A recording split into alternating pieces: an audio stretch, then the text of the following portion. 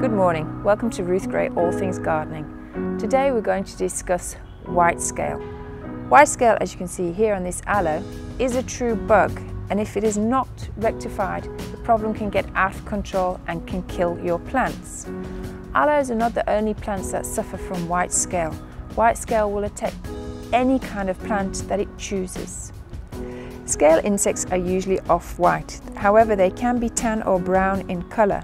Most of them, as you can see here on this particular leaf, have a flat covering that can look cotton and fluffy. As you can see, these adults cannot move. However, the young scale insects, often known as crawlers, can move. They do have legs, however they are usually moved around by the wind. From there they attach themselves to a part of the leaf. They pierce the leaf and they start to suck the sap. Eventually they will lose their legs, change their colour and turn to an off-white as we see here. Scale can survive throughout the winter on the plant. Once the weather warms up and the climate changes, the humidity comes in, that is when they start to reproduce. One of the reasons why you need to deal with scale is that it leads to other problems with insects coming in. Scale can produce a honeydew. The honeydew then attracts the aphids. The aphids then take the honeydew, which they then spread around, which can cause a sooty mold.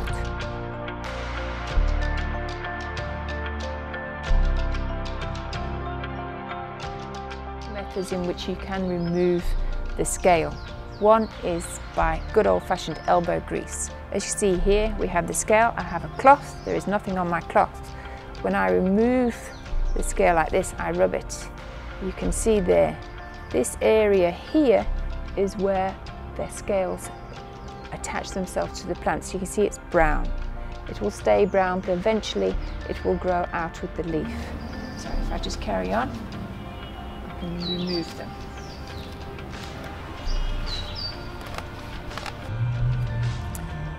If you want to use biological control, a praying mantis or a ladybug can be placed onto these aloes or your plant that is infected.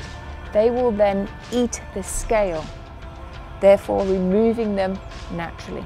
If you would like to remove the scale organically, you can use water, a little bit of washing up liquid, a few drops of oil, and if you prefer, a few drops of garlic oil, all mixed in together. You would then spray the area that is infected with the soft scale or the scale every 4 days. This will eventually die off. The water and the oil spread over. The garlic taints the plant, so when the insect pierces into the epidermis, it doesn't like the taste, therefore it does not stay. Our other method of control is chemical. So we're now going to mix our chemical and I'll show you how to apply it on. Because I'm using organophosphate chemical, I need to make sure I have my safety gear on. So I have my rubber gloves, I have my respirator, and I have my goggles. So let's get ready.